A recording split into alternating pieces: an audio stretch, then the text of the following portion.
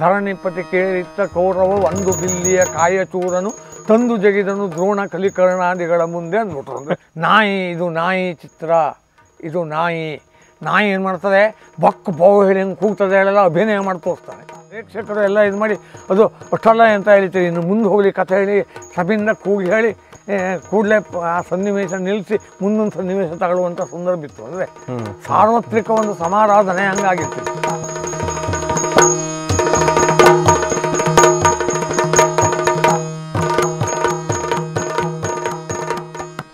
ನಮಸ್ಕಾರ, ಹೊಸತೋಟದ ಮಂಜುನಾಥ್ ಭಾಗವತರೆ. ನಮಸ್ಕಾರ ರಾಘವೇಂದ್ರ ಅವರೇ. ನೀವು ಇರುವ ಸ್ಥಳ ಇದು ಮೋತಿಗುಡ್ಡೆ. ಹೌದು, ಅಂಕೋಲಾ ತಾಲೂಕು. ಅಂಕೋಲಾ ತಾಲೂಕು ಬಹಳ ನಿಸರ್ಗ ಸುಂದರವಾದ ಪ್ರದೇಶ. ನೀವು ಇಲ್ಲಿ ಬಂದು ಯಕ್ಷಗಾನವನ್ನು ಅಧ್ಯಯನ ಮಾಡ್ಕೊಂಡು ಇಲ್ಲಿದ್ದೀರಾ.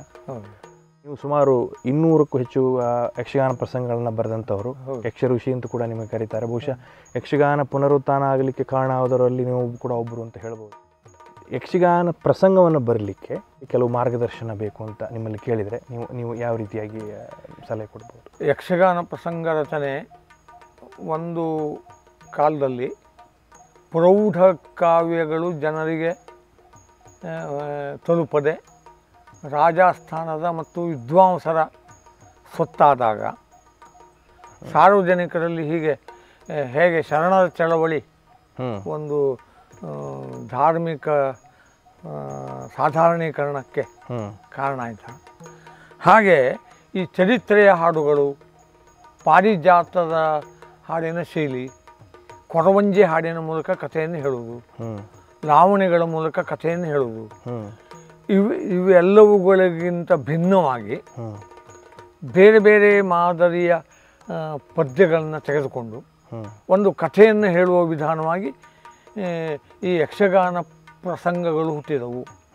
ಅಂದರೆ ದೀರ್ಘವಾದ ಪ್ರೌಢ ನೂರಾರು ಸಾವಿರಾರು ಪುಟಗಳ ಮಿತಿಗೆ ಒಳಪಡದೆ ಕೇವಲ ಕೆಲವೇ ವೇಳೆಯಲ್ಲಿ ಒಂದು ಕಥೆಯನ್ನು ಹೇಳುವುದಕ್ಕೆ ಅನುಕೂಲವಾಗುವ ರೀತಿಯಲ್ಲಿ ಚರಿತ್ರೆಯ ಹಾಡುಗಳು ಅಂತೆಲ್ಲ ಇದ್ದುವಾಗ ಈ ಎಲ್ಲ ಸೀತಾ ಕಲ್ಯಾಣ, ದಮಯಂತಿ ಕಲ್ಯಾಣ, ನೌಕಾ ಚರಿತ್ರೆ, ಹೀಗೆಲ್ಲ ಪುರಂದರದಾಸರು ಚರಿತ್ರೆ ಹಾಡುಗಳನ್ನೆಲ್ಲ ಬರೆದಿದ್ದಾರೆ. ಸಾಮಾನ್ಯ 13-14ನೇ ಶತಮಾನದ ವೇಳೆಗೆ ಇಂತಹ ಒಂದು ಈ ಯಕ್ಷಗಾನದ ಮಾದರಿಯ ಒಂದು ಕಲ್ಪನೆ ಬಂತು. ಅದನ್ನು ಶ್ರೀನಾಥ ಕವಿ ಎನ್ನುವ ತೆಲುಗಿನ ಇದರಲ್ಲಿ ಹೇಳಿದ್ದಾನೆ. ಯಕ್ಷಗಾನ ಅಂದರೆ ಅದು ಹೇಗಿರಬೇಕು ಅಂತ. ಢವಳಾರ, ಜೋಗುಳ ಪದ, ಷಷ್ಠಪದಿ, ಪಲ್ಲವಿ ಅನುಪಲ್ಲವಿಗಳುಳ್ಳುವ ಪದಗಳು, ವೃತ್ತಗಳು ಇತ್ಯಾದಿಗಳಿಂದ ಕೂಡಿ ಅಲ್ಲಲ್ಲಿ ವಚನಗಳು ಇರುವಂಥವು ಯಕ್ಷಗಾನಗಳು ಅಂತ ಕರೆದಾನೆ. ಅಂದರೆ ಯಕ್ಷಗಾನ ಅಂದರೆ ಅದು ನಾವು ಈಗ ತಿಳಿದುಕೊಂಡಾಗೆ ಅದು ಬರೀ ರಂಗಕಲೆ ಅಲ್ಲ. ಅದು ಸಾಹಿತ್ಯದಲ್ಲಿಯೇ ಯಕ್ಷಗಾನ ಮೊದಲು ಪ್ರಕಟಗೊಂಡದ್ದು. ಯಕ್ಷಗಾನ ಅಂದರೆ ಹೇಗಿರಬೇಕಂದ್ರೆ ಗಾನದ ಮೂಲಕವಾಗಿ ಒಂದು ಕಥೆಯನ್ನು ತಿಳಿಸುವುದು. ಆ ನಂತರ ಅದು ತಾಳಮದ್ದಳೆಯ ಸ್ವರೂಪಕ್ಕೆ ಬಂತು, ಆಮೇಲೆ ರಂಗಕ್ಕೆ ಬಂತು. ಮೊದಲು ಈ ಯಕ್ಷಗಾನ ಪ್ರಸಂಗ ಕೃತಿಗಳೇ ಯಕ್ಷಗಾನಕ್ಕೆ ಮೂಲ ಆಧಾರಗಳಾಗಿವೆ. ಆದ್ದರಿಂದ ಪ್ರಸಂಗ ರಚನೆಯ ಕುರಿತು ನಾವು ಆಲೋಚನೆ ಮಾಡುವುದು ಅಂದರೆ ಪ್ರಸಂಗ ರಚಿಸುವವನಿಗೆ ಪೂರ್ವ ಕವಿಗಳಿಂದ ನಿರ್ಮಾಣಗೊಂಡ ಯಕ್ಷಗಾನ ಪ್ರಸಂಗ ಕೃತಿಗಳ ಆಳವಾದ ಒಂದು ಅಧ್ಯಯನ ಬೇಕೇ ಬೇಕು. ಮೊದಲು ಅಧ್ಯಯನ ಮಾಡಬೇಕು ಬೇಕು.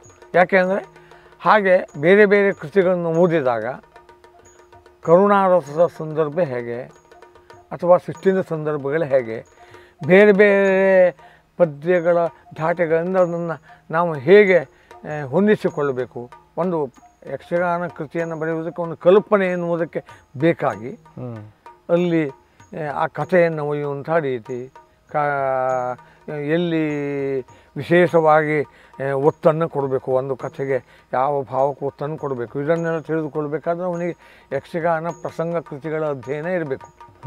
ಆ ನಂತರದಲ್ಲಿ ಪದ್ಯಕ್ಕೆ ಒಂದು ಗುಣ ಇದೆ. ಗದ್ಯವನ್ನು ಪದ್ಯ ಮಾಡುವುದಕ್ಕೆ ಒಂದು ವಿಶಿಷ್ಟವಾದ ಒಂದು ಹದಗಾರಿಕೆ ಬೇಕು.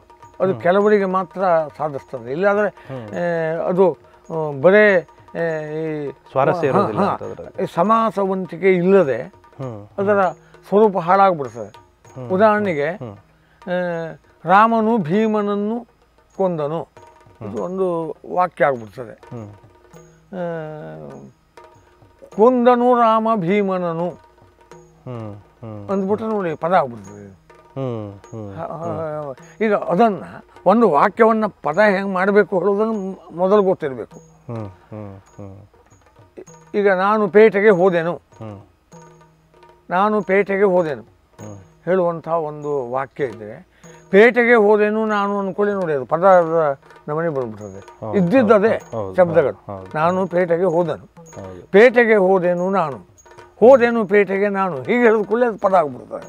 ಹಾಗೆ ಎಲ್ಲಿ ವಾಕ್ಯವನ್ನು ಪದ್ಯವಾಗಿ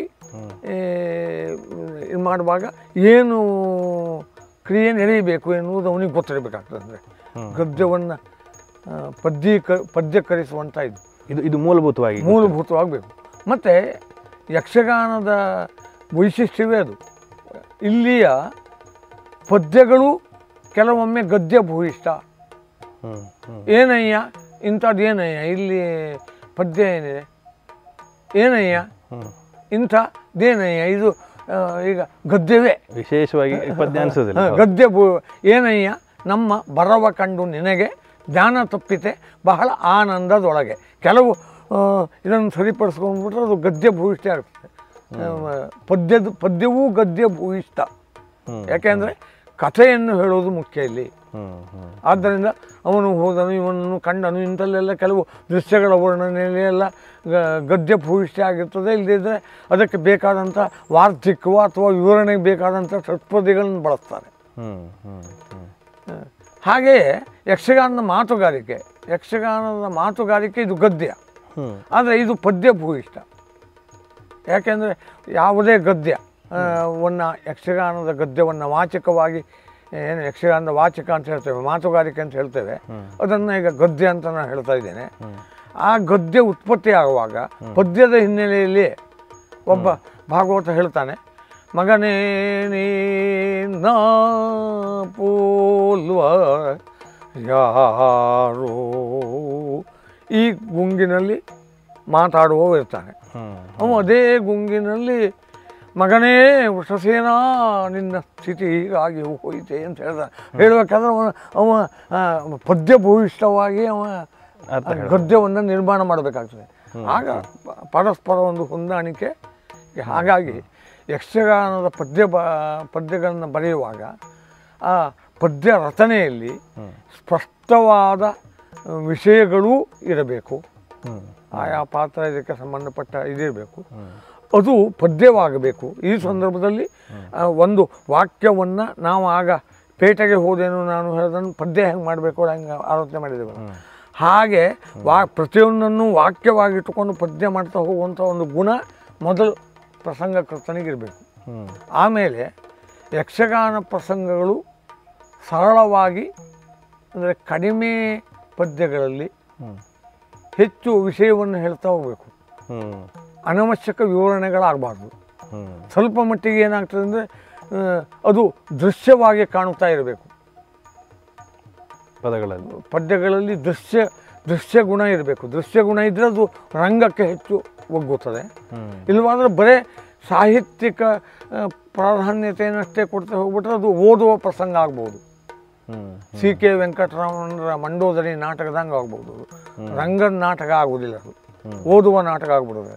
ಹಾಗೆ ಯಕ್ಷಗಾನದ ಕೆಲವು ಕೃತಿಗಳು ಹಾಗೆ ಆಗಿದ್ದಾವೆ, ಇಲ್ಲ ಅಂತಲ್ಲ. ಅದು ಬೇಕು. ಯಾಕೆಂದರೆ ಯಕ್ಷಗಾನದಲ್ಲಿ ರಂಗಕ್ಕೆ ಬರುವ ಕೃತಿಗಳು, ತಾಳಮದ್ದಳೆಗೆ ಬರುವ ಕೃತಿಗಳು, ಓದುವ ಕೃತಿಗಳು, ಒಟ್ಟಾರೆ ಅದು ಒಂದು ಸರಳ ಕಾವ್ಯ ಸಾಹಿತ್ಯ ಆಗಿ ಬೆಳೆದು ಬಂದಿದೆ. ನಮ್ಮ ಯಕ್ಷಗಾನ ಪ್ರಸಂಗ ಸಾಹಿತ್ಯಗಳು ಅಂದರೆ ಜಾನಪದ ಸರಳ ಕಾವ್ಯಗಳು. ಆಗ ಅಲ್ಲಿ ಛಂದಸ್ಸಿನ ಪಾತ್ರ ಏನಾದರೂ? ಛಂದಸ್ಸಿನ ಪಾತ್ರಗಳು ಅಂದರೆ ಈ ಕಾವ್ಯ, ಅಲಂಕಾರ, ಛಂದಸ್ಸು ಇವುಗಳ ಸಾಮಾನ್ಯ ಈ ರೂಪ, ರಚನೆ ಇವುಗಳಿಗೆಲ್ಲ ಅಳತೆಗೆ ಒಳಪಟ್ಟಂಥ ಸೂತ್ರಬದ್ಧವಾದ ಕಾವ್ಯ ರಚನೆ, ಪ್ರೌಢವಾದ ಶಾಸ್ತ್ರೀಯವಾದ ಕಾವ್ಯಗಳ ಸರಣಿಯಲ್ಲಿ ಸಂತು. ಆನಂತರ ಸಾಮಾನ್ಯ ಅದರ ನೆನಪು. ಈಗ ಉದಾಹರಣೆಗೆ ಯಾವುದೋ ಒಂದು ವೃತ್ತ ಇರ್ತದೆ, ಭೂಮಿ ಪೋ ದಾಮಂಕೆ ವಾಮಾಂಗಿ ವಾಮಾಂಗಂ ಅಂತ ಒಂದು ವೃತ್ತ, ಅದು ವಾಮಾಂಗ ವೃತ್ತ, 3 ಗುರುಗಳು. ಇದು ಹೌದು, ಅದು ವಾಮಾಂಗ ವೃತ್ತ. ಇದನ್ನು ಕೇಳಿದವನಿಗೆ ಒಬ್ಬ ಹುಡುಗ ಸಹಜವಾಗಿ ಆ ಲಯದ ಸ್ಫುರಣೆಯಲ್ಲಿ ಮಾತಾಡ್ತಾನೆ. ಮಳಿ ಬಂತೋ ಮಾರಾಯ ಕೊಡೆ ಹಿಡಿಯೋ ಸುಬ್ಬರಾಯ ಕೂಗುದ, ಅಂದ್ರೆ ಅವನಿಗೆ ಆ ಲಯದ ಇದಾಗ್ತದೆ. ಆಗ ಇದು ಒಂದು ಜಾನಪದ ಇದಾಗ್ತದೆ. ಹಂಗಂತ ಈ ಭೂಮಿ ಪೋ ಇದ್ರಂಗೆ ಪೂರ ಗುರು ಇಲ್ಲ ಇಲ್ಲಿ. ಮಳೆ ಬಂತವಳುವಲ್ಲಿ 2 ಲಘು ಇದೆ, ಅದೆಲ್ಲ ಪ್ರಶ್ನೆ ಇಲ್ಲ. ಒಟ್ಟು ಒಂದು ಅಳತೆಯಲ್ಲಿ ಆ ವಾಮಾಂಗ ವೃತ್ತದ ಒಂದು ಲಯವನ್ನು ಈ ಹುಡುಗನ ಮಳೆ ಬಂದಾಗ ಆಡಿಕೊಳ್ಳುವ ಹುಡುಗನ ಮಾತು ಹೇಗೆ ಹೊಂದುತ್ತದೆಯೋ ಹಾಗೆಯೇ ಪ್ರೌಢ ಕಾವ್ಯಗಳನ್ನು ಕೇಳಿ ಈ ದಾಸರ ಸಾಹಿತ್ಯಗಳನ್ನೆಲ್ಲ ಕೇಳಿ ಯಕ್ಷಗಾನ ರಚನೆ ಮಾಡುವಂಥವರಿಗೆ ಒಂದು ಮಟ್ಟು ಸಿದ್ಧ ಆಗ್ತದೆ. ಆ ಮಟ್ಟಿನ ಮೇಲೆ ಅವರು ಪದ್ಯಗಳನ್ನು ರಚನೆ ಮಾಡ್ತಾರೆ. ಇಂದು ಆ ಪರಿಸ್ಥಿತಿ ಏನಿಲ್ಲ. ಯಾಕೆಂದರೆ ಯಕ್ಷಗಾನದ ಪದ್ಯಗಳನ್ನು ಛಂದೋ ಮಾರ್ಗದ ಮೂಲಕವಾಗಿ ನಾವು ಅಳಿಯಬಹುದು. ಅಂದರೆ ಇದು ಲಘು ಗುರು ಇವುಗಳ ಅರಿವು, ಆನಂತರ ಆಯಾ ಒಂದು ತಾಳದ ಮಟ್ಟಿಗೆ ಬೇಕಾದಂತಹ ಆ ತಾಳಕ್ಕೆ ಬೇಕಾದಂಥ ತಾಳ ಛಂದಸ್ಸು, ಆನಂತರ ಕೃತಿ ರಚನೆಗೆ ಬೇಕಾದಂತಹ ಯಕ್ಷಗಾನದ ಸಾಮಾನ್ಯ ಛಂದಸ್ಸಿನ ಅಳತೆ, ಅಂಶಗಣ, ಮಾತ್ರಾಗಣ, ಅಕ್ಷರಗಣ ಇವುಗಳ ಪರಿಚಯ, ಇವೆಲ್ಲ ನಾವು ಈಗ ಈ ವಿದ್ಯಾಭ್ಯಾಸ ಮಾಡಿದವರಿಗೆ ಅದೊಂದು ಮಾರ್ಗದರ್ಶಿಯಾಗಿ ನಾವೊಂದು ಇದರಿಂದ ಇಟ್ಕೊಳ್ಬೋದು. ಯಾಕೆಂದರೆ ಈಗ ಮೊದಲನೇ ಕಾಲದವರಿಗೆ ಬಾಯಿಂದ ಬಾಯಿಗೆ ಹೇಳಿ ಕೇಳಿ ಅಡುಗೆ ಮಾಡ್ತಿದ್ರು. ಈಗ ಪಾಕಶಾಸ್ತ್ರ ಎಲ್ಲ ಪುಸ್ತಕ ಇದ್ದಂಗೆ. ಆದರೆ ಪಾಕಶಾಸ್ತ್ರ ಇಟ್ಕೊಂಡು ಅದರಂತೆಯೇ ಅಡುಗೆ ಮಾಡ್ಲಿಕ್ಕೆ ಹೋದ್ರೆ ಅಡುಗೆ ರುಚಿ ಆಗ್ತದೆ ಅಂತಲ್ಲ. ಆದರೆ ಅಕಸ್ಮಾತ್ ನೆನಪಿಗೆ ಒಂದು ಪುಸ್ತಕ ಇಟ್ಕೊಂಡಂಗೆ ನಾವು ಇಲ್ಲಿ ಈಗ ಛಂದಸ್ಸನ್ನು ರಚನೆ ಮಾಡುವಾಗ ಇಟ್ಕೊಳ್ಬೋದು. ಈ ಯಕ್ಷಗಾನದಲ್ಲಿ ದ್ವಿಪದಿಗಳ ಬಳಕೆ ಹೆಚ್ಚು ಅಂತ ನನಗೆ ದ್ವಿಪದಿ ಇದೆ. ಅದು ದ್ವಿಪದಿ ಅದಕ್ಕೆ ಶುದ್ಧವಾದ ರೂಪ ಇದೆಯಾ ಅಥವಾ ಅದು ಸ್ವಾಭಾವಿಕವಾಗಿ ಒಂದು ಲಯದ ಹೀಗೆ ನೀವು ಹೇಳಿದ್ರಲ್ಲ ಏನೋ ಒಂದು ಹೋಲಿಕೆ ಮೇಲೆ ಅಂತ ಹೇಳಿ? ಹೌದು, ಆ ರೀತಿಯಾಗಿ ಇದು ದ್ವಿಪದಿ ಎನ್ನುವುದರ ಬಗ್ಗೆ ಇದು ತೆಲುಗು ಮೂಲವೋ ಕನ್ನಡ ಮೂಲವೋ ಹೀಗೆಲ್ಲ ಕೆಲವು ವಾದಗಳೆಲ್ಲ ಇದ್ದಾವೆ. ರಘಟ ಎನ್ನುವುದು ದ್ವಿಪದಿಯ ಮೂಲ ಇದು, ಹೀಗೆಲ್ಲ ಇದೆ. ಆದರೆ ನಮ್ಮಲ್ಲಿ ಏನಾಗಿದೆ ಅಂದರೆ ದ್ವಿಪದಿಗಳು ತೀರಾ ಮೊದಲಿನಿಂದ ದ್ವಿಪದಿಯಲ್ಲಿ ಅನೇಕ ಹಾಡುಗಳಿದ್ದಾವೆ.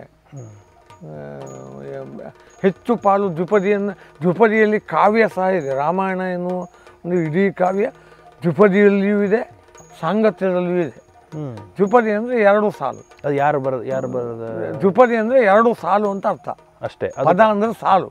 ಅದಕ್ಕೆ ಸುಸ್ಪಷ್ಟ ರೂಪ ಇಲ್ಲ. ಸುಸ್ಪಷ್ಟ ರೂಪ ಅಂದರೆ ಈಗ ರಾಮನಾಜ್ಞೆಯ ಹನುಮನ ಅಂತೂ ನಿಜ ಶಿರದಿ, ಭೂಮಿ ಜಯ ಅರಸಲಕ್ಕೆ ಪೊರಟ ಅವಸರದಿ, ಆದಿಪ್ರಾಸ ಒಂದು, ಅಂತ್ಯಾಕ್ಷರ ಒಂದು, 2 ನೇಮಗಳನ್ನು ಸರಿಯಾಗಿಟ್ಟುಕೊಂಡು 2 ಸಾಲುಗಳಿಗೊಮ್ಮೆ ಇದು ಮಾಡೋದು. ಹೆಚ್ಚು ಪ್ರಮಾಣವಾಗಿ ಈ ದ್ವಿಪದಿಗಳಿಗಿಂತ ನಮ್ಮಲ್ಲಿ ಚೌಪದಿಗಳು, ಚೌಪದನಗಳು, ಇವು ಮಾನವಮಿ ಚೌಪದನಗಳು, ಬೇರೆ ಬೇರೆ ದೇವಿ ಕಥೆಗೆ ಸಂಬಂಧಪಟ್ಟಂಥ ಚೌಪದನಗಳು ಇದ್ದಾವೆ. ಈ ಚೌಪದನಗಳು ದ್ವಿಪದಿ ಆಗಿದ್ದಾವೆ ನಮ್ಮ ಕನ್ನಡದ ಮಟ್ಟಿಗೆ ನಾವು ಊಹಿಸೋದಾದರೆ. ಆದರೆ ಇಲ್ಲಿ ಯಕ್ಷಗಾನದಲ್ಲಿ ದ್ವಿಪದಿಗಳೇ ಇದ್ದಾವೆ. ದ್ವಿಪದಿಗಳು ಅಂದರೆ ನಮ್ಮಲ್ಲಿ ದ್ವಿಪದಿ ಅಂತಲೇ ಬಳಸೋದು. ಈ 5 ಮಾತ್ರೆಯ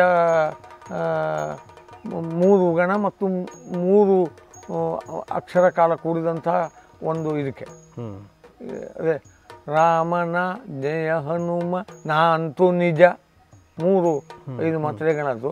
ಶಿರದಿ 3, ಭೂಮಿ ಜಯ ಅರಸಲ್ಕೆ ಪೊರಟ ನವ ಸರದಿ ಅಂದರೆ 5 ಮಾತ್ರೆಯ 3 ಗಣಗಳು, ಆಮೇಲೆ 3 ಮಾತ್ರೆಗಳನ್ನು ಬಳಸಿ ಇದನ್ನು ದ್ವಿಪದಿ ಅಂತಲೇ ಯಕ್ಷಗಾನದಲ್ಲಿ ಮೇಲೆ ಪದ್ಯಗಳ ಮೇಲ್ಗಡೆಗೆ ಮಾಡ್ತಾರೆ, ಉಲ್ಲೇಖ ಇದೆ. ಆ ನಂತರ ಬಹುತೇಕ ಈ ದ್ವಿಪದಿಯ ಮಾದರಿಯಲ್ಲಿಯೇ ಈ ತಾಳದ ಪದ್ಯಗಳು ಇರ್ತವೆ. ಈಗ ಅರಸಿನಿ ಸುಮ್ಮನೆ ಭ್ರಮೆಗೊಳ್ಳಬೇಡವೇ ಸರಸದ ಮೃಗವಲ್ಲವು ಒಂದು ಸಾಲ ಆಯಿತು. ಸರಸಿಜ ಮುಖಿ ನಿನ್ನ ಮರುಳು ಮಾಡಲು ಬಂದ ದುರುಳರ ಕಪಟವಿದ್ದು, ಈಗ 2 ಸಾಲ ಆಯಿತು. ಇದನ್ನು ತಾಳದ ದ್ವಿಪದಿಗಳು ಅಂತಲೇ ನಾವು ಇದು ಮಾಡ್ತಾ ಬರ್ತೇವೆ. ತಾಳದಲ್ಲಿ ಈ ದ್ವಿಪದಿ ಮತ್ತು ಚೌಪದಿಗಳ ಪ್ರಭಾವಗಳು ಹೆಚ್ಚಿದ್ದಾವೆ. ಚೌಪದಕ್ಕೂ ದ್ವಿಪದಿಗೂ ವ್ಯತ್ಯಾಸ? ಚೌಪದಿಗೆ ಅಂದರೆ ಈ 2 ಸಾಲ ಆಗೋದು 4 ಸಾಲ ಆದರೆ ಚೌಪದ ಆಗ್ತದೆ. ಆಶ್ವೀಜ ಶುದ್ಧ ಮಹಾನವಮಿ ಬರಲೆಂದು ಶಾಶ್ವತತೆ ಹರಸಿದೆವು ಬಾಲಕರು ನಂದು, ಹೀಗೆ 4 ಸಾಲುಗಳಿಂದ ಕೂಡ್ಕೊಂಡು ಹೋಗ್ತದೆ. ಚೌಪದನಗಳು ಅಂತಲೇ ಅದನ್ನು ಕರೀತಾರೆ. ಹಾಗೆ ಯಕ್ಷಗಾನದ ಪದ್ಯಗಳಲ್ಲೂ ಈ ಚೌಪದಿ ಮತ್ತು ದ್ವಿಪದಿ ಇವುಗಳ ಇದು ತಾಳಬಂಧದಲ್ಲಿ ಹೆಚ್ಚು ಇದಾಗ್ತದೆ. ಆನಂತರ ಅಷ್ಟಪದಿಗಳನ್ನು ಹೋಲುವ ಅನೇಕ ಪದಗಳಿದ್ದಾವೆ. ಹೆಚ್ಚು ಪಾಲು ಯುದ್ಧದಂತಹ ಸಂದರ್ಭದಲ್ಲಿ ಅಥವಾ ವೀರಾವೇಶದ ಇದರಲ್ಲಿ 8 ಸಾಲಗಳು. ಅಂದರೆ ಉದಾಹರಣೆಗೆ ಎದ್ದಳ ಹವಕ ಪ್ರಮೀಳೆ, ಉಭಯ ಯುದ್ಧದೊಳಗರ್ಜುನನ ಗೆಲುವರೆ ಸುಶೀಲೆ, ತಾನೇ ರಥವೇದಿ ತವ ಕದುಳು ತರಳಾಕ್ಷಿಯರ ಸೈನಿಕಕ್ಕಿದಿರಾಗಿ ನಡೆಯಲರಸಾಗಿರುವ ಏಣಾಕ್ಷಿ ಬಂದಿದರು ನುಡಿಸಿದರಳು ಕೂತರದ್ದು ನನ್ನ ಕಂಡು ಮಾತ. ಹೀಗೆ 8 ಅಷ್ಟಪದಿಗಳ ಮಾದರಿಯಲ್ಲಿ 8 ಸಾಲುಗಳ ನಂತರ ಪುನಃ ಒಂದೊಂದು ಈ ಬಂದರಾಗ ಈ ರೀತಿ ಇರುವಂಥ ಪದ್ಯಗಳು ಯಕ್ಷಗಾನದಲ್ಲಿ ಬರ್ತವೆ. ಹೀಗೆ ಯಾವ ರೀತಿಯ ಪದ್ಯಗಳನ್ನು ಎಲ್ಲಿ ಬಳಸಬೇಕು, ಮೇಲಾಗಿ ಯಾವ ತಾಳಗಳ ನಡೆ ಯಾವ ಭಾವಕ್ಕೆ ಹೆಚ್ಚು ಪೋಷಕ ಆಗ್ತದೆ. ಹೆಚ್ಚಾಗಿ ತ್ರಿವುಡೆ ಇತ್ಯಾದಿ ಇವೆಲ್ಲ ಸ್ವಲ್ಪ ಈ ವೀರರಸಕ್ಕೆ ತ್ರಿವುಡೆ ಏಕ ಇವೆಲ್ಲ ಹೆಚ್ಚಿಗೆ ಇದಾದರೆ, ಉಳಿದಂಥ ಸಾಮಾನ್ಯ ನಮ್ಮಲ್ಲಿ ಆದಿ ತಾಳವೋ ಕೋರೆ ತಾಳವೋ ಬೇರೆ ಬೇರೆ ತಾಳಗಳ ಬಳಕೆಯನ್ನು ಕರುಣಾರಸ ಮತ್ತು ಸ್ವಲ್ಪ ಅನುಕಂಪ ಇತ್ಯಾದಿ ದೃಶ್ಯಗಳನ್ನು ಅಳವಡಿಸ್ತಾರೆ. ಈ ಕಲ್ಪನೆ ಇರಬೇಕು ಮತ್ತು ಸರಳ ಸಾಹಿತ್ಯ ಇರಬೇಕು. ಯಾಕೆಂದರೆ ಸರಳವಾಗಿ ನಮ್ಮಲ್ಲೀಗ ಒಂದು ವಿಷಯ ತಿಳಿತದೆ, ತಿಳಿಯುವ ವಿಷಯವನ್ನು ತಿಳಿದೇ ಇದ್ದಂಗೆ ಮಾಡಬಾರ್ದು. ಈಗ ಲಾಡು ಅಂದರೆ ಅದು ಅನ್ಯ ಭಾಷೆ ಆಗ್ತದೆ ಇಟ್ಕೊಳ್ಳುವ. ಲಾಡು ಬೇಡವ, ರವೆ ಉಂಡೆ ಅಂದರೆ ಗೊತ್ತಾಗ್ತದೆ. ಅದನ್ನು ಬಿಟ್ಟು ನಾವು ಅದನ್ನು ಪ್ರೌಢವಾಗಿ ಮಾಡಬೇಕು ಅನ್ನೋ ಲೆಕ್ಕ ಕಾರಣದಿಂದ ಗೋಧೂಮ ಪಿಷ್ಟೇನ ಕೃತ ಶರ್ಕರ ಮಿಶ್ರ ಗೋಲ ಘನ ಕಟ್ಟು ಅಂದ್ಬಿಟ್ರೆ ಅದು ಒಂದು ತಿನ್ನುವ ವಸ್ತುವಾಗೇ ಕಾಣೋದಿಲ್ಲ. ಹಾಗೆ ಈ ಕೃತಿ ರಚನೆ ಮಾಡುವವನು ಸರಳವಾಗಿ ಜನರಿಗೆ ತನ್ನ ಅಭಿಪ್ರಾಯವನ್ನು ಮಂಡಿಸುವಂಗಿರಬೇಕೇ ವಿನ ಪಾಂಡಿತ್ಯ ಪ್ರದರ್ಶನಕ್ಕೆ ಹೊರಡಬಾರ್ದು. ಇದು ಮತ್ತು ನಾನು ಹೇಳಿದ ಹಾಗೆ ಪದ್ಯದ ಗುಣ, ಹಳೆಯ ಕೃತಿಗಳ ಅಧ್ಯಯನ ಮತ್ತು ಕಾಲ್ಪನಿಕವಾಗಿ ಸನ್ನಿವೇಶಗಳನ್ನು ಆಲೋಚನೆ ಮಾಡಿ ತಾಳಗಳನ್ನು ಮಟ್ಟುಗಳನ್ನು ಬಳಸುವಂಥ ವ್ಯವಧಾನ ಮತ್ತು ಔಚಿತ್ಯ ಪ್ರಜ್ಞೆ ಇರಬೇಕು. ಅಂದರೆ ಎಲ್ಲೋ ಔಚಿತ್ಯ ಪ್ರಜ್ಞೆ ಅಂದರೆ ಈಗ ಸೈಂಧವ ಅಂತಿದೆ. ಸೈಂಧವ ಅಂದರೆ ಉಪ್ಪು ಹೌದು ಕುದುರೆಯೂ ಹೌದು. ಆದರೆ ಔಚಿತ್ಯ ಪ್ರಜ್ಞೆ ಅಂದರೆ ಊಟಕ್ಕೆ ಕೂತಿದ್ದೇವೆ ನಾವು, ಆಗ ಸೈಂಧವ ಅಂದರೆ ಉಪ್ಪು ಹೊಳೆ ತಗೊಳ್ಬೇಕು, ಅಲ್ಲಿ ಕುದುರೆ ತರ್ತಾರೆ. ಪ್ರಯಾಣಕ್ಕೆ ಹೊರಟಿರ್ತಿದ್ದಾನೆ, ಆವಾಗ ಸೈಂಧವ ಅಂದ, ಅಲ್ಲಿ ಉಪ್ಪು ತಗೊಂಡೋಗಿ ಕೊಡ್ಲಿಕ್ಕೆ ಆಗ್ತದೆ, ಕುದುರೆನೇ ತಗೊಂಡೋಗಿ ನಿಲ್ಲಿಸ್ಬೇಕು. ಇದು ಔಚಿತ್ಯ ಪ್ರಜ್ಞೆ. ಈ ಕಲ್ಪನೆಯಿಂದ ಒಬ್ಬ ಕೃತಿಕಾರನಾಗಲಿಕ್ಕೆ ಸಾಧ್ಯ ಇದೆ.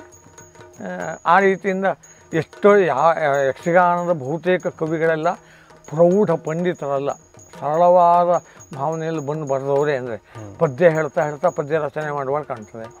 ಕುಣಿತ ಅಭಿನಯ ಮಾಡ್ತಾ ನಾವು ಒಂದು ಪದ ಕಟ್ಟಿದ್ರೆ ಹೇಗೆ ಈ ಅಣಕು ಪದ್ಯದ ಇದೇನಿದೆ ಅಂದರೆ ಕೆಲವು ಒಮ್ಮೆ ಅಣಕು ಕ್ರಿಯೆಯಿಂದಲೂ ಈ ಪದ್ಯ ರಚನೆ ಆಗ್ಬಿಡ್ತದೆ. ಈಗ ಒಂದು ಸಿನಿಮಾ ಗೀತೆ ಇದೆ, ಪೂಜಿಸಲೆಂದೇ ಹೂಗಳ ತಂದೆ ತೆರೆಯೋ ಬಾಗಿಲನು ರಾಮ ತೆರೆಯೋ ಬಾಗಿಲನು ಅಂದ. ಅದ್ರ ಕೇಳಿದವನಿಗೆ ಒಬ್ಬನಿಗೆ ವಿಡಂಬನೆ ಮಾಡಬೇಕು ಹೇಳಿ ಅನ್ನಿಸ್ತದೆ ಅಂತ ಇಟ್ಕೊಳ್ಳಿ. ಆಗ ಅವನೇನು ಮಾಡ್ತಾನಂದರೆ ಬೋಳಿಸಲೆಂದೆ ಕೂಪನು ತಂದೆ ತೆರೆಯೋ ಟೋಪಿಯನು ಸಾಬಾ ತೆರೆಯೋ ಟೋಪಿಯನು ಅಂದ. ಅದು ಪದ ಅದಂತೆಯೇ ಆಯಿತು. ಹೀಗೆ ಯಕ್ಷಗಾನದ ಇದರಲ್ಲಿ ಪರಸ್ಪರ ಅಣಕದಿಂದ ಇದರಿಂದ ಎಲ್ಲ ಅನೇಕ ಸಲ ಈ ಪದ್ಯದ ಮೂಡು ಬರ್ತದೆ, ಪದ್ಯ ರಚನೆ ಮಾಡಿಬಿಡ್ತಾರೆ. ಈ ಭಾಮಿನಿ ಷಟ್ಪದಿಯನ್ನು ರಚನೆ ಮಾಡಲಿಕ್ಕೆ ಬರದೇ ಇರಲಿ, ಅದನ್ನು ಕೇಳ್ದ ಇದರಲ್ಲಿ ಸುಮ್ಮನೆ ನಮ್ಮ ಹುಡುಗಾಟಿಕೆಯಲ್ಲಿ ಕೆಲವು ಹಡಬರು ಹೇಳ್ತಾ ಇದ್ದಿತ್ತು. ಧರಣಿಪತಿ ಕೇಳಿತ್ತ ಕೌರವ ಒಂದು ಬಿಲ್ಲಿಯ ಕಾಯಚೂರನು ತಂದು ಜಗಿದನು ದ್ರೋಣ ಕಲಿಕರ್ಣಾದಿಗಳ ಮುಂದೆ ಅಂದ್ಬಿಟ್ರು. ಅಂದರೆ ಹಾಸ್ಯಕ್ಕೆ ನಮ್ಮ ಹುಡುಗರ ಹತ್ರ ಹೇಳೋದು. ಅದರದ್ದು ಭಾಮಿನಿಯ ಒಂದು ರೂಪಲ್ಲಿ ಇರ್ತಿತ್ತು. ಅವ್ರೇನು ಛಂದಸ್ಸು ಇದು ಮಾಡಿದ್ದಲ್ಲ, ಪರಸ್ಪರ ಅನುಕರಣೆಯಿಂದ ಬರುವುದು. ಇದ್ರ ಬಗ್ಗೆ ಹೇಳ್ತಾ ಮಟ್ಟಿನ ಬಗ್ಗೆ ಹೇಳಿದ್ರಿ. ಮಟ್ಟು ಅಂತ ಹೇಳಿದರೆ ಏನು? ಮಟ್ಟು ಅಂತ ಹೇಳಿದರೆ ಈಗ ಒಂದು ಕಾವ್ಯದ ಇದರಲ್ಲೆಲ್ಲ ಛಂದೋಪ್ರಭೇದ ಅಂತ ಏನು ಗುರುತಿಸ್ತಾರ, ಅದನ್ನು ಈ ಯಕ್ಷಗಾನ ದೃಷ್ಟಿಯಿಂದ ಹಾಗೆ ಒಂದು ಬಗೆಯ ಛಂದೋಪ್ರಭೇದಗಳು ಅಂದರೆ ರಚನಾ ವೈಶಿಷ್ಟ್ಯಗಳು. ಅಂದರೆ ಕೇದಾರಗೌಳ ಅಷ್ಟ, ಅದಕ್ಕೆ ಅದರದ್ದೇ ಆದ ಒಂದು ಉದ್ದಳತೆ ಇರ್ತದೆ. ಮಾರವಿ ಏಕ, ಅದರದ್ದೇ ಆದ ಒಂದು ಉದ್ದಳತೆ ಇರ್ತದೆ. ಹಾಗೆ ಪಲ್ಲ ಅನುಪಲ್ಲವಿಗಳಿರುವಂಥ ಇದು ಏನಯ್ಯ ಇಂಥದ್ದೇನಯ್ಯ, ಏನಯ್ಯ ನಮ್ಮ ಬರವ ಕಂಡು ನಿನಗೆ ಜ್ಞಾನ ತಪ್ಪಿತೆ ಬಹಳ ಆನಂದದೊಳಗೆ, ಇದು ಪಲ್ಲ ಅನುಪಲ್ಲವಿಗಳ ಇದು ಬೇರೆ. ಅದರ ಅಂಥದ್ದು 4 ಸಾಲ ಆದರೆ ಕಡೆಗೆ ಅದನ್ನು ಸಲ್ಲು ಅಂತ ಕರಿತಾ ಹೋಗ್ತಾರೆ. ಹಾಗೆ ಪಲ್ಲ ಅನುಪಲ್ಲವಿಗಳುಳ್ಳ ಪದ್ಯಗಳು ಇದೇ ದ್ವಿಪದಿ ಚೌಪದಿಗಳ ಇದನ್ನೆಲ್ಲ ಯಕ್ಷಗಾನದಲ್ಲಿ ಏನು ಮಾಡಿದ್ದಾರೆ ಅಂದರೆ ಛಂದೋಪ್ರಭೇದಗಳು ಅಂತ ಕರೀಲಿಲ್ಲ. ಅದಕ್ಕೆ ಇಲ್ಲಿಗ ಛಂದೋ ಇದರಲ್ಲಿ ಅದಕ್ಕೊಂದು ಹೆಸರು ಮಲ್ಲಿಕಮಾಲ ವೃತ್ತ, ಬೇರೆ ಬೇರೆ ತರಳ ವೃತ್ತ, ಮತ್ತೊಂದು ಇದು ಮಹಾಸೃಗ್ಧರ, ಹೀಗೆಲ್ಲ ವೃತ್ತಗಳ ಹೆಸರು, ಮತ್ತೆ ಭವ್ಯಕ್ರೀಡಿತ, ಹೀಗೆಲ್ಲ ಏನು ಅವರು ಇದನ್ನು ಕರೆದಾರ. ಇಲ್ಲಿ ಹೆಚ್ಚು ಷಟ್ಪದಿಗಳಿಗೆ ಮಾತ್ರ ಭಾಮಿನಿ, ವಾರ್ಧಕ, ಪರಿವರ್ಧಿನಿ, ಕಂದ ಅದನ್ನು ಅದೇ ರೀತಿಯಲ್ಲಿ ಕರೆಯುವಂಥ ಒಂದು ವಾಡಿಕೆ ಇಲ್ಲಿದೆ. ಉಳಿದದ್ದನ್ನೆಲ್ಲ ಸಾಮಾನ್ಯವಾಗಿ ಕೇದಾರಗೌಳ ಅಷ್ಟ, ಮಾರವಿ ಏಕ, ಹೀಗೆ ಒಂದು 30-32ರಷ್ಟು ವಿವಿಧ ರಾಗತಾಳಗಳ ಪದ್ಯಗಳನ್ನು ಮುಖ್ಯ ಆಯಾಮವಾಗಿಟ್ಕೊಂಡು, ಯಾಕೆಂದರೆ ಮಟ್ಟಿಗೆ ರಾಗಕ್ಕೆ ಸಂಬಂಧ ಇಲ್ಲ, ಮಟ್ಟು ಅದು ರಚನೆಗೆ ಸಂಬಂಧಪಟ್ಟದ್ದು, ಛಂದೋ ಇದಕ್ಕೆ, ರಾಗ ಸಂಬಂಧಪಡುವುದು ಹಾಡಿಗೆ. ಅದಕ್ಕಾಗಿ ಅಂತ ಹೇಳ್ತಿದ್ರು ಅಂದರೆ ಇಲ್ಲಿ ನಾವು ರಾಗ ಅಂತ ತಾಳ ಅಂತ ಹೇಳುವುದಕ್ಕಿಂತ ಹೆಚ್ಚು ಮಟ್ಟು ಅಂದರೆ ರಚನೆಗೆ ಸಂಬಂಧಪಟ್ಟ, ಯಕ್ಷಗಾನದಲ್ಲಿ ರಚನೆಗೆ ಸಂಬಂಧಪಟ್ಟ ಕರೆಯುವುದು. ಅದನ್ನು ಹಾಡುವ ರೀತಿಗೆ ಧಾಟಿ ಅಂತ ಕರೆಯುವುದು. ಅಂದರೆ ರಾಗ, ಆ ರಾಗ ಈ ರಾಗ ಅಂತ ಹೇಳೋದಕ್ಕಿಂತ ಈ ಧಾಟಿ.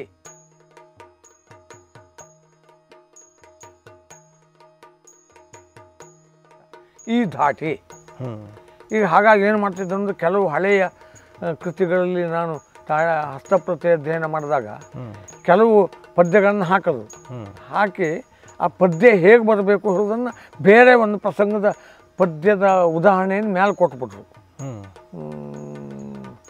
ಈಗ ಉದಾಹರಣೆಗೆ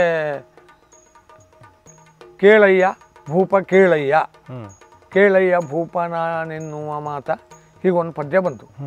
ಅದಕ್ಕೆ ಮೇಲ್ಗಡೆಯಲ್ಲಿ ಏನು ಬರೆದ್ಬಿಟ್ರು ಅಂದರೆ ಪ್ರಸಿದ್ಧ ಪದ ಏನಯ್ಯ ಇಂಥದ್ದೇನಯ್ಯ ಎಂಬಂತೆ ಹೇಳಿ ಬರೆದ್ಬಿಟ್ರು. ಆ ರೀತಿ ಇದರಲ್ಲಿ ಬೇರೆ ಬೇರೆ ತಾಳಗಳಲ್ಲಿ ಇದು ಬಂದಾಗ ಒಂದು ಮಧ್ಯಮಾವತಿ ಅಷ್ಟತಾಳದ ಒಂದು ಪದ್ಯ ಯಾವುದಾದ್ರೂ ಒಂದು ಬಂತು ಅಂತಾದರೆ ಅದಕ್ಕೀಗ ಹೆಚ್ಚು ಕಾಶಿರಾಜನ ಒಂದು ಪದ್ಯ ಹೆಚ್ಚು ಜನರಿಗೆ ಅಭ್ಯಾಸ ಇರ್ತಾರೆ. ಅದನ್ನೇನು ಮಾಡ್ತಾರೆ, ಲಾಲಿಸೋ ಮಂತ್ರಿನ ಪೇಳುವ ನುಡಿಯ ಎಂಬಂತೆ ಅಂತ ಅದನ್ನು ಬರೆದ್ಬಿಟ್ರು. ಅಂದರೆ ಹೀಗೆ ಅಂದರೆ ಇದು ನೀವು ಹೇಳೋದು ಮಟ್ಟು ಅನ್ನೋದು ಲಯಕ್ಕೆ ಸಂಬಂಧಪಟ್ಟ, ಮಟ್ಟು ಎನ್ನುವುದು ಲಯಕ್ಕೆ ಸಂಬಂಧಪಟ್ಟಿದ್ದು, ಹೇಳುವಿಕೆ ಎನ್ನುವುದು ಧಾಟಿ, ಹಾಡುವಿಕೆ ಎನ್ನುವುದು ಧಾಟಿಗೆ ಸಂಬಂಧಪಟ್ಟಿದ್ದು. ಸುಮಾರು ಎಷ್ಟು ಮಟ್ಟುಗಳು ಇವೆ ಅಂತ ನೀವು? ಮಟ್ಟುಗಳು ಸಾಮಾನ್ಯ 700ರಷ್ಟು ಮಟ್ಟುಗಳನ್ನು ನಾನು ಕಲೆ ಹಾಕಿದ್ದೇನೆ. ಅದು ಇನ್ನೂ ಹೆಚ್ಚು ಆಗ್ಬೋದು. ಯಾಕೆಂದರೆ ಛಂದೋ ಇದರಂತೆ ಸಾಮಾನ್ಯ ಒಂದು 110ರಷ್ಟು ಛಂದಸ್ಸುಗಳನ್ನು ಗುರುತಿಸಿದ್ದಾರೆ. 110 ಛಂದಸ್ಸುಗಳನ್ನು ಇಲ್ಲಿ ಯಕ್ಷಗಾನದಲ್ಲಿ ತಾಳವನ್ನು 7 ಅಲ್ಲ 9 ಭೇದವಾಗಿ ಹಾಡಲಿಕ್ಕೆ ಆಗ್ತದೆ. ಆದ್ದರಿಂದ ಏನಾಯಿತು ಅಂದರೆ ಆಗ ನಾವು ಅದು ಸಾಮಾನ್ಯವಾಗಿ 110 ಇದೆ ಅಂದರೆ 900ಕ್ಕೂ ಮಿಕ್ಕಿ ಸಾವಿರಾರು ಮುಟ್ಟುಗಳಾಗ್ತವೆ. ನನ್ನ ಸಂಕಲನದಲ್ಲಿ ಒಂದು 700ರಷ್ಟು ಮಟ್ಟುಗಳನ್ನು ನಾನು ಕಲೆ ಹಾಕಿದ್ದೇನೆ. ಇದು ಮಟ್ಟುಗಳು. ಹಾಗೆ ಬರೆಯುವುದಕ್ಕೆ ಸಂಬಂಧಪಟ್ಟ ಮಟ್ಟುಗಳನ್ನು ಛಂದೋರೂಪಗಳು ಅಂತ ಕರಿಬೋದು. ಧಾಟಿಯನ್ನು ರಾಗ ತಾಳ ಅಂತ ಕರಿಬೋದು. ಯಕ್ಷಗಾನದಲ್ಲಿ ನಿರ್ದೇಶನ ಒಂದು ಬಹಳ ಚರ್ಚಿತವಾದಂಥ ವಿಚಾರ. ಭಾಗವತರು ಒಂದು ರೀತಿಗೆ ಹಿನ್ನೆಲೆಗೆ ಸೇರ್ತಾ ಇದ್ದಾರೆ ಮಾತು ಬರ್ತದೆ. ಅದ್ರ ಬಗ್ಗೆ ತಮ್ಮ ಅಭಿಪ್ರಾಯ ಏನು? ಇಲ್ಲಿ ಇದು ಯಕ್ಷಗಾನ ರಂಗ ಬಹುತೇಕ ಹಾಡುವ ಭಾಗವತನೇ ತಕ್ಕ ಮಟ್ಟಿಗೆ ನಿರ್ದೇಶಕನೂ ಆಗಿ ಬಂದು ಪ್ರಧಾನವಾಗಿ ಬೆಳೆದು ಬಂದಿದೆ. ಯಾಕೆಂದರೆ ಯಕ್ಷಗಾನದಲ್ಲಿ ಪ್ರಮುಖ ನಟನನ್ನು ಎರಡನೆಯ ವೇಷಧಾರಿ ಅಂತ ಕರೀತಾರೆ. ಮೊದಲನೇ ವೇಷಧಾರಿ ಅಲ್ಲ. ಆವಾಗ ಅವನು ಎರಡನೇ ವೇಷಧಾರಿ ಆಗಬೇಕಾದ್ರೆ ಮೊದಲನೇ ವೇಷಧಾರಿ ಒಬ್ಬನು ಇರಬೇಕಾ ಬೇಡವಾ? ಹೌದು. ಇಲ್ಲಿ ಮೊದಲನೇ ವೇಷಧಾರಿ ಭಾಗವತ ಆಗ್ತಾನೆ. ಆದ್ಯತೆ ಭಾಗವತರಿಗೆ ಹೆಚ್ಚಿಗೆ ಇತ್ತು, ನಟರಿಗಲ್ಲ ಎನ್ನುವುದಕ್ಕೆ ಮುಖ್ಯ ವೇಷಧಾರಿಯನ್ನು ಎರಡನೇ ವೇಷಧಾರಿ ಅಂತ ಕರೆಯುವುದೇ ನಮಗೆ ಸಾಕ್ಷಿಯಾಗಿ ನಿಲ್ತದೆ ಪಾರಂಪರಿಕವಾಗಿ.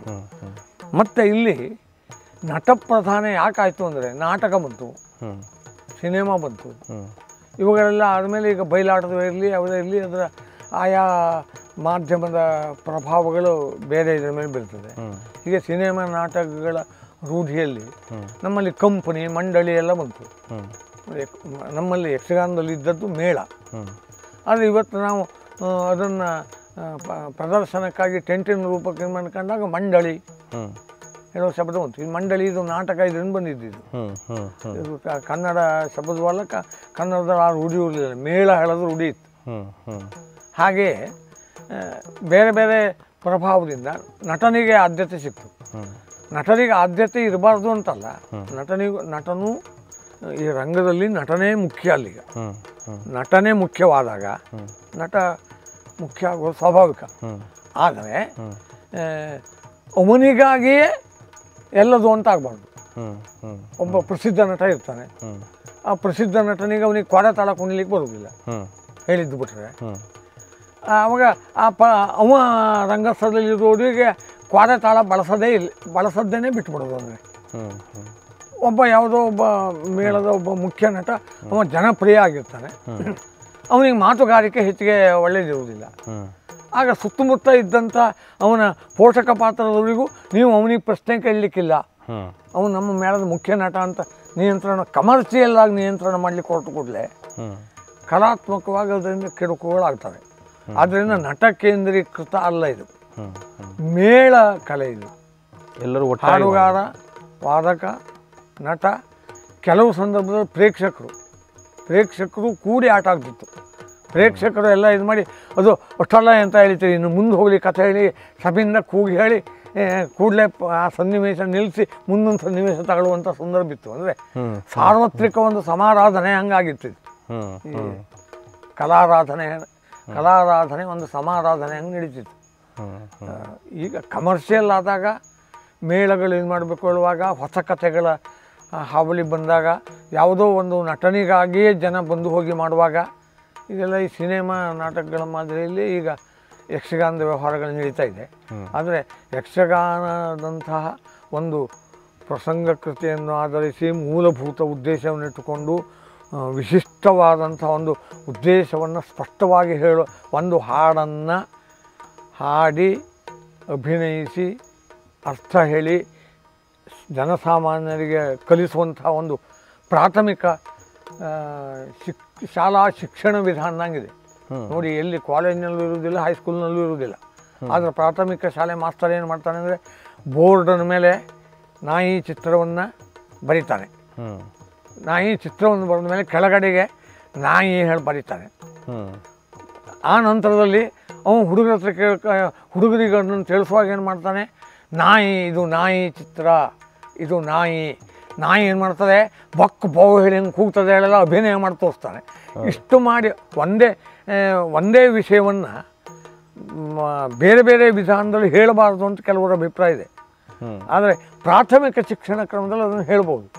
ಈ ಯಕ್ಷಗಾನ ಪ್ರಾಥಮಿಕ ಶಿಕ್ಷಣ ಕ್ರಮದ ಉಪಾಧ್ಯಾಯ ಪ್ರಾಥಮಿಕ ಶಾಲಾ ಮಾಸ್ತರನ ಪದ್ಧತಿಯಲ್ಲೇ ಬೆಳೆದು ಬಂದದೆ. ಅದು ಒಂದನ್ನು ಮಾತಿನಲ್ಲಿ ಹೇಳ್ತದೆ, ಅಭಿನಯದಲ್ಲೂ ಹೇಳ್ತದೆ, ಪದದಲ್ಲೂ ಹೇಳ್ತದೆ. ಅಂದರೆ ತೀರಾ ಜನಸಾಮಾನ್ಯರಿಗೆ ಮುಟ್ಟುವಂಗೆ ಇದನ್ನು ಕಲೆಯನ್ನು ತಲುಪಿಸುವ, ಕಥೆಯನ್ನು ತಲುಪಿಸುವ ಉದ್ದೇಶ ಇರೋದ್ರಿಂದ ವೇಷಭೂಷಣ ಇಷ್ಟು ಎಲ್ಲ ಇಟ್ಟುಕೊಂಡು ಹೇಳ್ತದೆ. ಅಂದರೆ ಅದು ಇದರ ಸ್ವರೂಪಕ್ಕೆ ಒಂದು ವಿರೋಧಾಭಾಸ ಇದೆ ಅಂತ ಹೇಳಿಕೆ ಇದೆ. ಯಾಕಂದ್ರೆ ನೀವು ಮಾತಲ್ಲಿ ಹೇಳೋದನ್ನೇ ಪದ್ಯದಲ್ಲಿ ಹೇಳಿ ಆಗಿದೆ, ಅಭಿನಯದಲ್ಲೂ ಅದಕ್ಕೆ ಸಂಬಂಧಪಟ್ಟ ಪ್ರಯೋಗಗಳು ನಡೆದಾವಲ್ಲ. ಮಾತು ಹಾಕಬೇಕು ಅಂತ ಕಾರಂತರು ಮಾತನ್ನು ತೆಗೆದು ಅದು ಮೂಕ ಯಕ್ಷಗಾನ ಅಂತೆಲ್ಲ ಕರೆಸ್ಕೊಂಡು ಆಗಿದೆಯಲ್ಲ.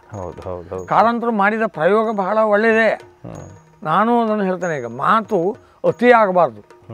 ಮತ್ತು ಮಾತು ಇಲ್ಲಿ ನಮ್ಮ ಯಕ್ಷಗಾನದ ಸೌಭಾಗ್ಯ ಅಂದರೆ ಏನಿದೆ ಅಂದರೆ, ಮಾತಿಗಾಗಿ ತಾಳಮದ್ದಳೆಯ ಒಂದು ವೇದಿಕೆ ಅಂತಲೇ ಇದೆಯಲ್ಲ, ಅದು ಯಕ್ಷಗಾನದ ಒಂದು ರಂಗ ಮತ್ತು ತಾಳಮದ್ದಳೆಯ ರಂಗ ಎರಡು ಈ ಮುಖ ಬೆನ್ನು ಇದ್ದಾಗೆ ಕೂಡಿದಷ್ಟು ವ್ಯವಸ್ಥಿತವಾಗೇ ಇದ್ದಾವೆ. ಈಗ ರಂಗದಲ್ಲಿ ವಿಶೇಷ ಮಾತುಗಳನ್ನು ಕಡಿಮೆ ಮಾಡ್ಬೋದು ಒಳ್ಳೆ ನನಗನ್ನಿಸ್ತದೆ. ಅಂದರೆ ತೀರಾ ಪದ್ಯ ಹೇಳಿ ಮುಗಿಸೋದು, ಮಾತಿಗಾಗಿಯೇ ಒಂದು ಎಡೆ ಬಿಡೋದು, ಹೀಗಿಲ್ಲದೆ ಒಳ್ಳೆ ಒಂದು ನಾಟ್ಯ ರೂಪವಾಗಿ ಅಲ್ಲಲ್ಲಿ ಎರಡೆರಡೇ ಮಾತುಗಳನ್ನಾಡಿ ಒಂದು ಕಥೆಯನ್ನು ತಲುಪಿಸ್ಬೋದು. ಯಾಕೆಂದರೆ ಇಷ್ಟು ಸಾಧ್ಯತೆಗಳಿರೋದ್ರಿಂದ ಅಂತಹ ಪ್ರಯೋಗಗಳು ಆಗಬೇಕು. ಯಾಕೆಂದರೆ ಮಾತು ಕೇಳುವವರಿಗೆ ತಾಳಮದ್ದಲೆ ರಂಗಕ್ಕೆ ಹೋಗಿ ಮಾತು ಕೇಳಲಿ. ಹೌದು, ಈ ರಂಗದಲ್ಲಿ ಯಾಕೆ ಬೇಕು? ಅದು ನೀವು ಇದು ಪ್ರಾಥಮಿಕ ಶಿಕ್ಷಣದ ಒಂದು ರೀತಿಯಾಗಿ ಬೆಳೆದು ಬಂದಿದೆ ಅಂತ ಹೇಳಿದ್ರಿ. ಹಾಗೆ ಇದಕ್ಕೆ ಪಠ್ಯ ಕ್ರಮವನ್ನು ರೂಪಿಸುವ ಒಂದು ಪ್ರಯತ್ನ ಕೂಡ ಪಠ್ಯಕ್ರಮ ರೂಪಿಸುವಂಥ ಪ್ರಯತ್ನ ನಡೀತಾ ಇದೆ. ಈಗ ಅದರ ಬಗ್ಗೆ ಒಂದು ಪಠ್ಯಪುಸ್ತಕ ಸಮಿತಿ ಅಂತ ಒಂದು ಮಾಡಿದ್ದಾರೆ. ಅದರ ಎಲ್ಲ 6 ಜನರ ಒಂದು ಗುಂಪು, ಜೂನಿಯರು ಸೀನಿಯರು ಅಂತ 2 ವಿಭಾಗದಲ್ಲಿ ಈಗ ಅದು ಪಠ್ಯಪುಸ್ತಕ ರಚನೆಯ ಪ್ರಯತ್ನಗಳು ನಡೀತಾ ಇದ್ದಾವೆ. ಅದರಲ್ಲಿ ಜೂನಿಯರ್ ವಿಭಾಗದಲ್ಲಿ ನಾನು ಪಠ್ಯಪುಸ್ತಕ ಸಮಿತಿ ಅಧ್ಯಕ್ಷನೂ ಹೌದು. ನಡೀತಾ ಇದೆ. ಇದು ಕರ್ನಾಟಕ ಸರ್ಕಾರ ಯೋಜನೆಯನ್ನು ಹಾಕಿ ಪಠ್ಯಪುಸ್ತಕ ಸಮಿತಿ ವತಿಯಿಂದಲೇ ನಮಗೆ ಕರೆ ಬಂದು ಒಂದು ಇದು ಮಾಡಿ ಅದರ ಈಗ 6-7 ಬೈಠಕ್ಗಳಾಗಿದ್ದಾವೆ. ಇನ್ನು ಒಂದು ಬೈಠಕ್ ಇದಾದಮೇಲೆ ಆ ಪುಸ್ತಕವನ್ನು ಸರ್ಕಾರಕ್ಕೆ ಒಪ್ಪಿಸೋದಿದ್ದೇವೆ. ಅಲ್ಲಿವರೆಗೆ ಹಂತಕ್ಕೆ ಬಂದಿದೆ. ಅಂದರೆ ಇದು ತೆಂಕು ಮತ್ತು ಬಡಗು. ಹೌದು, ತೆಂಕು ಬಡಗು ಅಂತ 2 ಪ್ರಭೇದಗಳ ಈಗ ಪ್ರಚಲಿತವಾಗಿ ಇರ್ತಾ ಇರುವಂಥ ಪದ್ಧತಿಯ 2 ಶಿಕ್ಷಣ ವಿಧಾನಗಳನ್ನು ಒಂದು ಪುಸ್ತಕ ರೂಪದಲ್ಲಿ ತರ್ತಾ ಇದ್ದೇವೆ. ಆಮೇಲೆ ಅದನ್ನು ಆಲೋಚನೆ ಮಾಡಬೇಕು. ವ್ಯಾಕರಣದ ಧೋರಣೆಯಿಂದ ಭಾಷಿಕವಾಗಿ ಸಮಗ್ರ ಯಕ್ಷಗಾನಕ್ಕೆ ಬಡಗು ತೆಂಕು ಎನ್ನುವಂಥ ಪ್ರಭೇದಗಳಿಲ್ಲದೆ ಕನ್ನಡ ಭಾಷೆ ವ್ಯಾಕರಣ ಹೇಗಿದೆಯಾ ಹಾಗೆ ಯಕ್ಷಗಾನ ಒಂದು ಕಲಿಕಾ ಕ್ರಮ ಅದನ್ನು ತರುವಂಥ ಸಾಧ್ಯತೆಗಳು ಇದ್ದಾವೆ. ಮುಂದೆ ಆ ಪ್ರಯತ್ನ ನಡೀಬಹುದು. ನೀವು ಈ ತಾಳವನ್ನು ಗಣಿತ ರೀತಿಯಲ್ಲಿ ನಾನು ಅದನ್ನು ಘಾತ ಕ್ರಮದಲ್ಲಿ ಹೇಳ್ತಾ ಇದ್ದು ಅದು ಸರಿ. ಹಿಂದೆ ಈಗ ನಮ್ಮಲ್ಲಿ ಅಳತೆಗೆ ಸಂಬಂಧಪಟ್ಟಂತಹ ಈ ಗ್ರಾಮು ಮೀಟರು ಇತ್ಯಾದಿ ಇದೆಲ್ಲ ಇದು ಬರದೇ ಇದ್ದಾಗ ನಮ್ಮಲ್ಲಿ ಕೊಳಗ ಅಳತೆ, ಸಿದ್ಧೆ ಅಳತೆ, ಮಾರ ಅಳತೆ, ಮೊಳ ಅಳತೆ ಹೆಂಗಿದಿಲ್ಲಾಗಿತ್ತ. ಹಾಗೆಯೇ ಇಲ್ಲಿ ತಾಳ ಕಲಿಸುವಾಗ ಕೆಲವು ಘಾತಗಳನ್ನು ಹೇಳಿ ಆ ಘಾತಾಂತರಗಳನ್ನು ತಿಳಿಸಿ ತಾಳ ಕಲಿಸುವಂಥ ಒಂದು ಪದ್ಧತಿ ಇತ್ತು.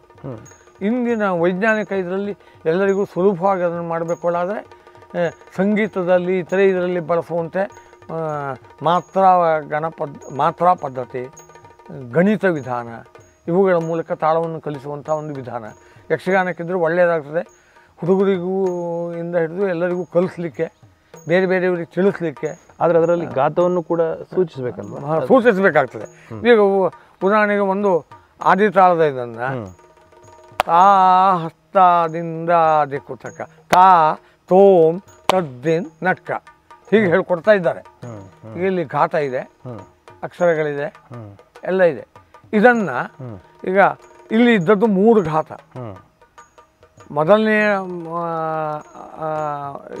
8 ಮಾತ್ರೆಗಳಲ್ಲಿ ಮೊದಲನೆಯ ಒಂದು ಮಾತ್ರೆಗೆ 1ನೇ ಘಾತ ಬೀಳ್ತದೆ, 5ನೆಯ ಮಾತ್ರೆಗೆ 1 ಘಾತ ಬೀಳ್ತದೆ, 7ನೆಯ ಮಾತ್ರೆಗೆ 1 ಘಾತ ಬೀಳ್ತದೆ. ಆದರೆ ಇದನ್ನು ಗಣಿತ ರೀತಿಯಲ್ಲಿ ವಿಂಗಡಿಸಿ ತಿಳಿಸದೇ ಇದ್ದರೆ ಇದು ಬಾರಿಸ್ತಾ ವೇಗ ಆಯ್ತಾ ನಿಧಾನ ಆಯ್ತಾ ಗೊತ್ತಿಲ್ಲದೆ ಅಂತರ ವೇಗ ಹೆಚ್ಚು ಕಡಿಮೆ ಆಗ್ತಾ ನಡೆದ್ಬಿಡ್ತದೆ. 1 2 3 4 5 6 7 8 ತಾ ಹಸ್ತಾದಿಂದ ದಿಕುತಕ ತಾ ತೋಂ ತದ್ದಿನ್ ನಕ್ಕ. ಈಗ ಇದನ್ನು 1ಕ್ಕೆ 5ಕ್ಕೆ 7ಕ್ಕೆ ಘಾತ 1ರಿಂದ 8ರವರೆಗೆ ಸಮಾನಾಂತರವಾಗಿ ಅಂಕೆಗಳನ್ನು ಹೇಳಿರಿ ಹೀಗೆಲ್ಲ ಹೇಳಿ ಕಲಿಸ್ಲಿಕ್ಕಾಗ್ತದೆ ಲಯವನ್ನು. ಮತ್ತು ಇದರ 1ನೇ ವಿಧಾನ ವಿಳಂಬ ಕಾಲ 1 2 3 4 ಇದನ್ನು 1 2 3 4 5 6 7 8 ಈಗ 2 ಪಟ್ಟಾಯಿತು. 1 2 3 4 5 6 7 8 1 2 3 4 5 6 7 4 ಕಾಲ ಆಯಿತು. ಹೀಗೆ ಕಲಿಸೋದಕ್ಕೆ ಅನುಕೂಲ ಆಗ್ತದೆ ಅನ್ನುವಂಥ ದೃಷ್ಟಿಯಿಂದ ಗಣಿತದ ವಿಧಾನವನ್ನು ನಾನು ಅಳವಡಿಸಿದ್ದೇನೆ. ಅದು ಯಶಸ್ವಿನೂ ಆಗಿದೆ. ಬಹುತೇಕವಾಗಿ ಯಕ್ಷಗಾನ ರಂಗದ ಪ್ರೌಢರಿಂದ ಹಿಡಿದು ಕಲಿಯುವವರಿಂದ ಹಿಡಿದು ಅಷ್ಟು ಜನ ಅದನ್ನು ಒಪ್ಪಿದ್ದಾರೆ. ಆಗ ಇದಲ್ಲದೆ ನೀವು ಒಂದು ವಾಲೆಗಿರಿ ಅಧ್ಯಯನವನ್ನು ಕೂಡ ಮಾಡಿದ್ದೀವಿ. ಹೌದು, ಇದಲ್ಲದೆ ತಾಳೆಗರಿ ಅಧ್ಯಯನವನ್ನು ಯಾಕೆ ಮಾಡಿದೆ ಕೇಳಿದರೆ, ಯಕ್ಷಗಾನವನ್ನು ರಂಗಭೂಮಿ ಪ್ರಧಾನ ಅಂತ ಕೆಲವು ಜನ ಹೇಳಲಿಕ್ಕೆ ಶುರು ಮಾಡಿಬಿಟ್ರು. ರಂಗ ಪ್ರಧಾನ ಹೇಳಿ ರಂಗದಿಂದನೇ ಯಕ್ಷಗಾನ ಹುಟ್ಟಿದ್ದು, ಭೂತದ ಕೋಲದಿಂದ ಹುಟ್ಟಿತು, ಹೀಗೆಲ್ಲ ಹೇಳಲಿಕ್ಕೆ ಶುರುವಾಗೋಯ್ತು. ಆಗ ನನ್ನ ದೃಷ್ಟಿಯಿಂದ ಅದಲ್ಲ. ಕಥಾಪ್ರಧಾನವಾಗಿ ಮೊದಲು ಕಥೆಯನ್ನು ಕಥೆಯ ಹಾಡನ್ನು ಕೇಳ್ದಂಗೆ ಕೇಳಲಿಕ್ಕೆ ಶುರು ಮಾಡಿದ್ರು. ಆನಂತರ ಅದಕ್ಕೆ ಪಾತ್ರವನ್ನು ವಿಂಗಡಿಸಿಕೊಂಡು ಅರ್ಥ ಹೇಳಲಿಕ್ಕೆ ಶುರು ಮಾಡಿದ್ರು. ಅದನ್ನು ಅಲ್ಪ ಸ್ವಲ್ಪ ಪದ್ಯಕ್ಕಿರುವಷ್ಟೇ ಅರ್ಥವನ್ನು ಹೇಳಲಿಕ್ಕೆ ಶುರು ಮಾಡಿದ್ರು. ಆಗ ಅದೊಂದು ತಾಳಮದ್ದಲೆ ಅಂತ ಒಂದು ಪ್ರಕಾರ ಆಯಿತು. ತಾಳಮದ್ದಲೆಗೆ ದತ್ತಿ ಶಾಸನವನ್ನು ಅಚ್ಯುತರಾಯ ಕೊಟ್ಟಿದ್ದು 16ನೇ ಶತಮಾನದ ಶಾಸನದಲ್ಲಿದೆ. ಇದನ್ನೆಲ್ಲ ಆಧಾರವಾಗಿಟ್ಟುಕೊಂಡು ನಾನು ಯಕ್ಷಗಾನ ಕೃತಿಗಳನ್ನು ಅಧ್ಯಯನ ಮಾಡ್ತಾ ಬಂದರೆ ಅದರ ಬೆಳವಣಿಗೆ ಸ್ವರೂಪಗಳು ಗೊತ್ತಾಗ್ತದೆ ಹೇಳುವ ದೃಷ್ಟಿಯಿಂದ ನಾನು ಒಂದು ಕಾರಣದಿಂದ ಅಧ್ಯಯನ ಮಾಡಿದೆ. ಅದಿಲ್ಲದೆ ವ್ಯಕ್ತಿಯನ್ನು ಮುಖ್ಯವಾಗಿಟ್ಟುಕೊಂಡು ಈಗ ಕಾಮಿನಿ ಕರೆದು ತಾರೆ ಶ್ರೀ ಮಂಜುನಾಥ ಸ್ವಾಮಿಯೇ ಬಿಟ್ಟಿರಲಾರೆ. ಒಬ್ಬ ಭಾಗವತರು ಅವಲಂಬಿಸಿ ಅದನ್ನು ಹೇಳಬೇಕಲ್ಲಾದರೆ ಯಾವುದೋ ಒಂದು ಭಾಗವತ ಕಾಮಿನಿ ರೇ ದೋ ತಾರೆ ಅಷ್ಟು ಅಕ್ಷರವನ್ನು ಗುರು ಮಾಡ್ತಾನೆ ಈಗ ಹಾಡ್ಲಿಕ್ಕೆ ಸಂಬಂಧಪಟ್ಟು. ಅದರ ಹಾಗೇನಿಲ್ಲ, ಅಲ್ಲಿ ಕಾ ಗುರು, ಮಿನಿ ಲಘು, ಕರೆದು ಲಘು, ತಾ ಗುರು, ರೇ ಲಘು, ಹೀಗೆಲ್ಲ ಇದೆ. ಆಗ ನಾವು ನನ್ನ ಗಣಿತಾತ್ಮಕವಾಗಿ ನೋಡಿದ್ರೆ ಕಾ ಮಿನಿ ಕರೆ ದು ತಾರೆ ಹೀಗೆ ಹೇಳ್ಕೊಡ್ಲಿಕ್ಕಾಗ್ತದೆ ಗಣಿತಾತ್ಮಕವಾಗಿ. ಇಲ್ಲದೆ ಹೋದರೆ ಅದು ಹೇಳುವಾಗ ಏನಾಗ್ಬಿಡ್ತದೆ ಅಂದರೆ ಯಕ್ಷಗಾನದ ಹಾಡು ಯಕ್ಷಗಾನದ ಮಾತ್ರ ಕಾಲ 2 ಮಾತ್ರೆಗಳಿಗೆ ಒಂದು ಕಾಲ, ಇಷ್ಟು ಅವಧಿಯಲ್ಲಿ ಅದನ್ನು ಸಾಮಾನ್ಯ ತಾಳ ನಡೆಯಿರ್ತದೆ. ಆಗ ಅದೇನಾಗ್ಬಿಡ್ತದೆ ಅಂದರೆ ಲಘುವನ್ನು ಗುರು ಮಾಡಿ ಹೇಳ್ತಾರೆ. ಈಗ ಮಾನಿ ನೀ ಈಗ ಏನಾಯ್ತು ನೋಡಿ, ಅಷ್ಟು ಗುರು ಆಗ್ತದೆ. ಅದು ಅಷ್ಟೇ ಅರ್ಥದಲ್ಲಿ ಹೇಳಿದ್ರು ಮಾ ನೀ ನೀ ಮ ನೀ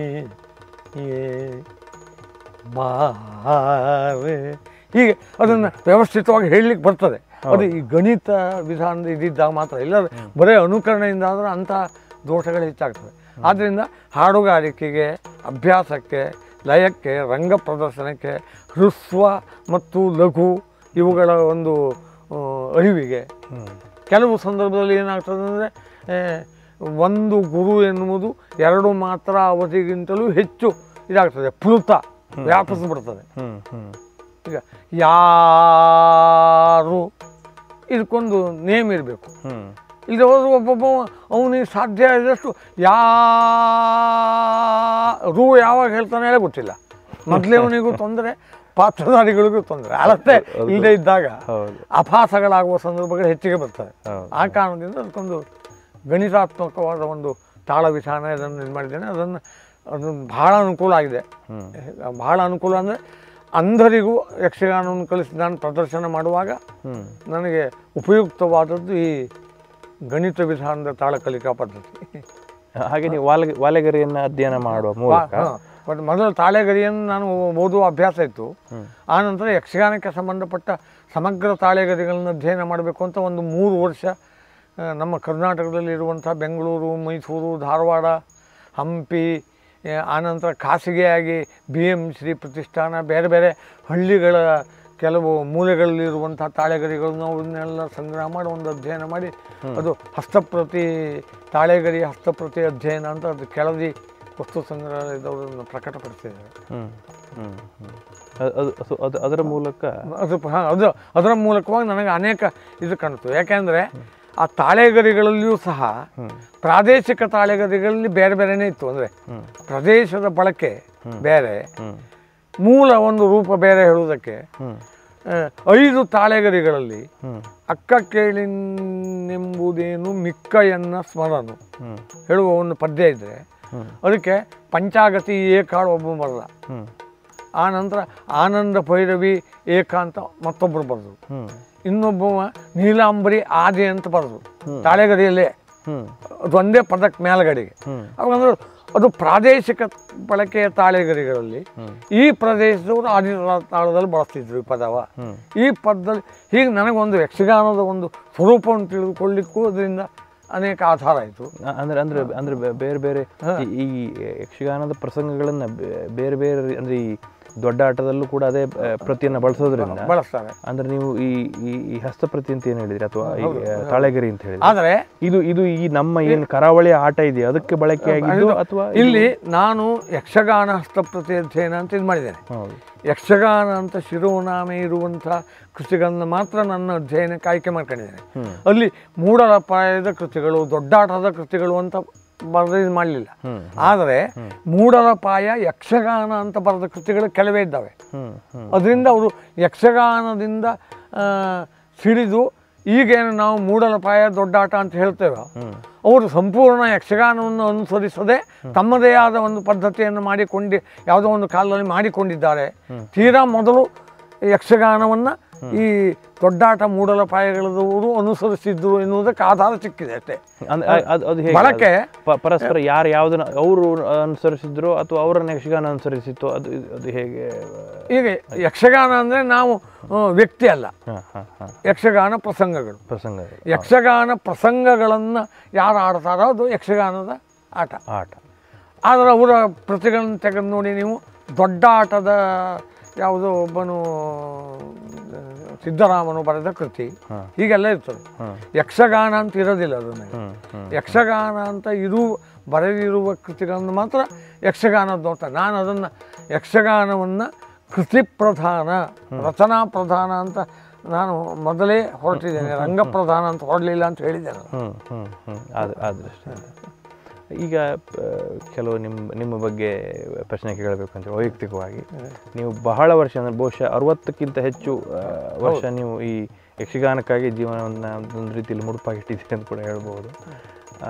ನೀವು ಯಕ್ಷಗಾನಕ್ಕೆ ಹೇಗೆ ಅಂದರೆ ಯಕ್ಷಗಾನಕ್ಕೆ ಹೇಗೆ ಆಕರ್ಷಿತರ? ಈಗ ಯಕ್ಷಗಾನದಿಂದ ನಾನು ಆಕರ್ಷಿತ ಆದ ಅಂದರೆ ಆಗ ನಾನು ಚಿಕ್ಕವನಿರುವಾಗ ಟೆಂಟಿನ ಮೇಳದ ಪದ್ಧತಿ ಆರಂಭ ಆಗಿತ್ತು. ನಮ್ಮ ಹನುಮಂತಿ ಹೊಸತೋಟ ಎನ್ನುವಲ್ಲಿ ನಮ್ಮ ತಂದೆಯವರು ಅವರು ಟೆಂಟಿನ ಮೇಳದ ಒಬ್ಬರ ಇವರು ಕಾಂಟ್ರಾಕ್ಟರು ಆಗಿರ್ತಿದ್ರು. ಆ ಸಂದರ್ಭದಲ್ಲಿ ಮೇಳದವರು ಇವರು ಎಲ್ಲ ನಮ್ಮ ಮನೆಯಲ್ಲಿಯೇ ಬಂದು ಉಳಿತಿದ್ರು. ಆಗೇನಿತ್ತು ಅಂದರೆ ವಾರದಲ್ಲಿ 1 ಆಟ, ವಾರದಲ್ಲಿ 2 ಆಟ ಹೀಗಾಗುವಂಥ ಸಂದರ್ಭ ಇತ್ತು. ಹಾಗಾಗಿ ತಿಂಗಳುಗಟ್ಟಲೆ ಕಲಾವಿದರು ಅವರು ಇವರೆಲ್ಲ ನಮ್ಮ ಮನೇಲಿ ಇರ್ತಿದ್ರು. ಮತ್ತು ನನಗೆ ತೀರಾ ಶೈಶವದಿಂದಲೇ ಅಂದರೆ ಗರ್ಭ ಸಂಸ್ಕಾರ ಹೇಳೋದಷ್ಟೇ ಯಕ್ಷಗಾನದ ಬಗ್ಗೆ ಆಸಕ್ತಿ ಭಾಳ ಇತ್ತು.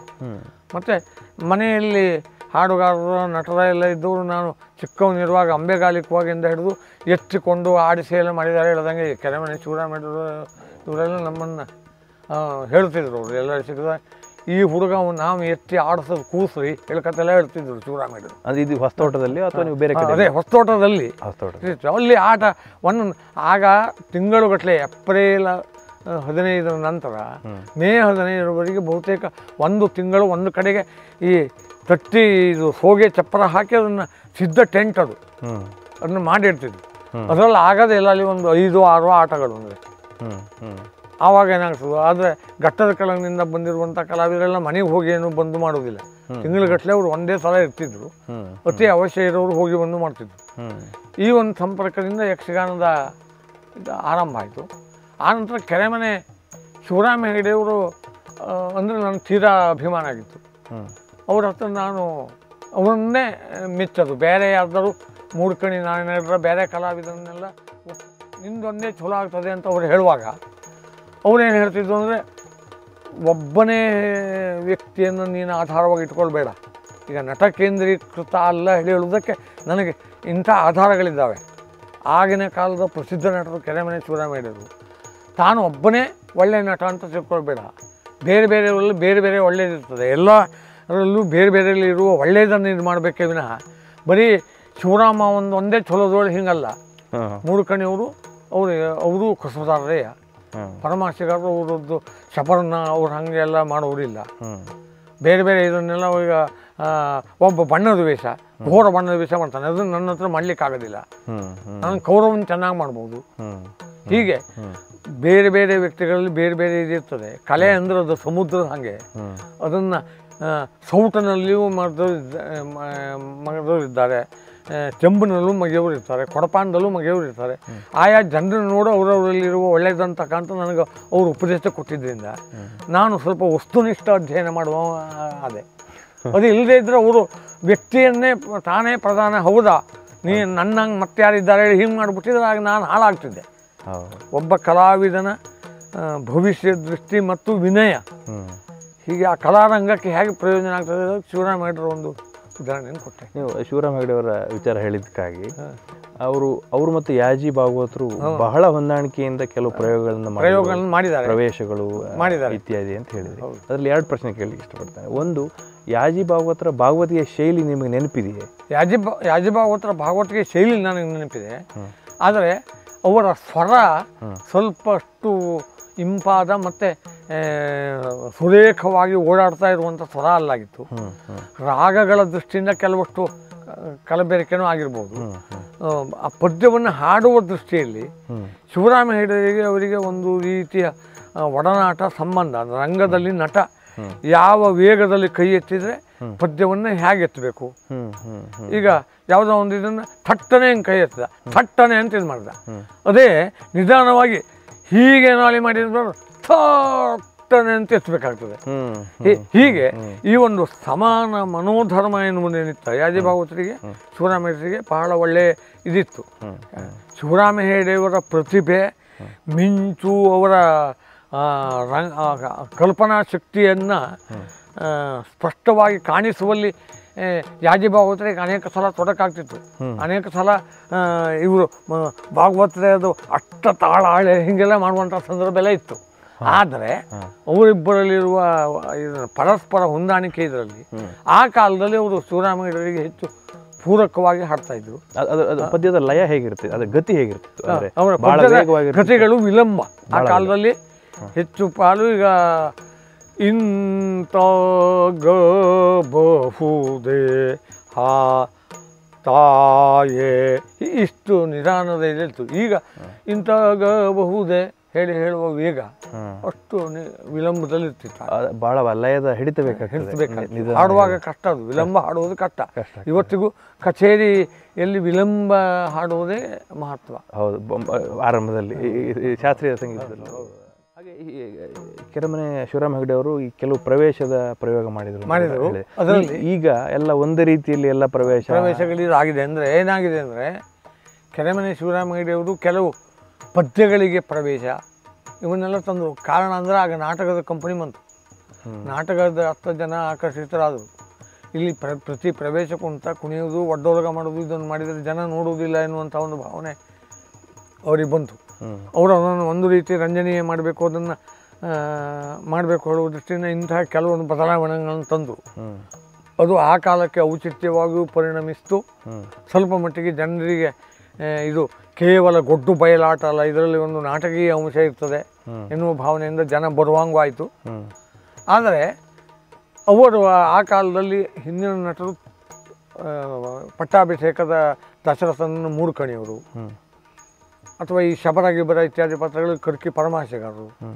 ಕೆರೆಮನೆ ಶಿವರಾಮಯ್ಯರು ಕೌರವನ, ಬೇರೆ ಕೀಚಕನ, ಸುಧನ್ವನ ಇತ್ಯಾದಿ ಪಾತ್ರಗಳಿಗೆಲ್ಲ ಒಂದು ರೀತಿಯ ಚಿಂತನೆ ಮಾಡಿ ಒಂದು ರೂಪವನ್ನು ಕೊಟ್ಟ ಮೇಲೆ ಈಗ ಅದೇನಾಗಿದೆ ಅಂದರೆ ಈಗಿನ ಕಲಾವಿದರಲ್ಲಿ ಅಂತಹ ಚಿಂತನೆಗಳು ಕಡಿಮೆಯಾಗಿ ಆಯಾ ಯಾವುದೋ ಕಾಲದ ಒಬ್ಬ ಶ್ರೇಷ್ಠ ಕಲಾವಿದರ ಕೆಲವು ಅಂಶಗಳಲ್ಲಿ ಕೆಲವು ಪದ್ಯಗಳ ಮಾದರಿಗಳನ್ನು ಹೀಗೆ ಫೋಟೋ ಹೊಡೆದಾಗ ಮಾಡ್ಕೊಂಡು ಅದನ್ನು ಪ್ರದರ್ಶನ ಮಾಡ್ತಾರೆ. ಅಂದರೆ ಕೃಷಿ ಮಾಡೋದು ಕಡಿಮೆ ಆಗಿದೆ.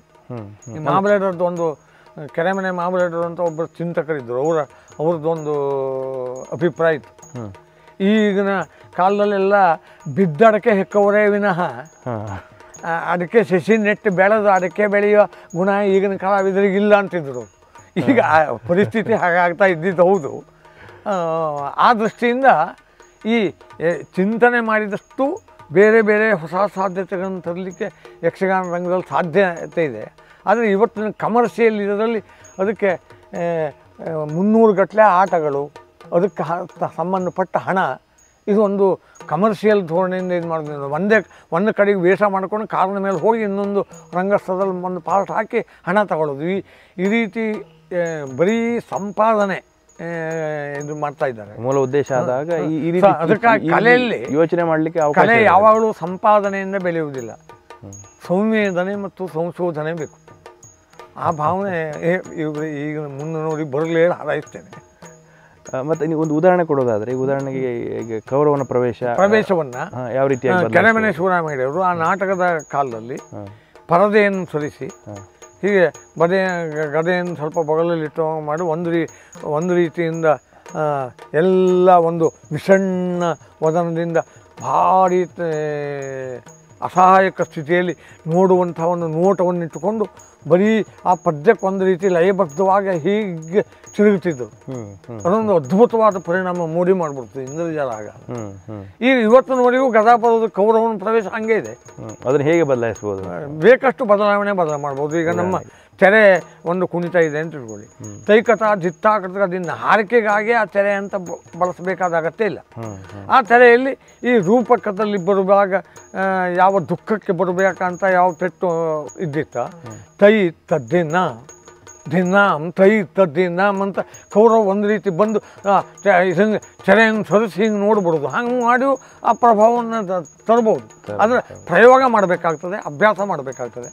ಈಗ ಅಭ್ಯಾಸ ಪ್ರಯೋಗಗಳಿಗಿಂತ ಹೀಗೆ ಇದು ಉದಾಹರಣೆಗಾಗಿ ಒಳ್ಳೆಯ ಹಾಲಿನ ಟೀ ಅದು ಸತ್ವಪೂರ್ಣವಾದದ್ದಾದರೂ ಅದನ್ನು ಯಾವುದೋ ಒಂದು ಮರನಡಿಗೆ ಲಾಟಿನ್ ಬೆಳಕಿನಲ್ಲಿ ಇಟ್ಕೊಂಡು ಅಂಗಡಿಯನ್ನು ಯಾರೂ ನೋಡೋದೇ ಇಲ್ಲ.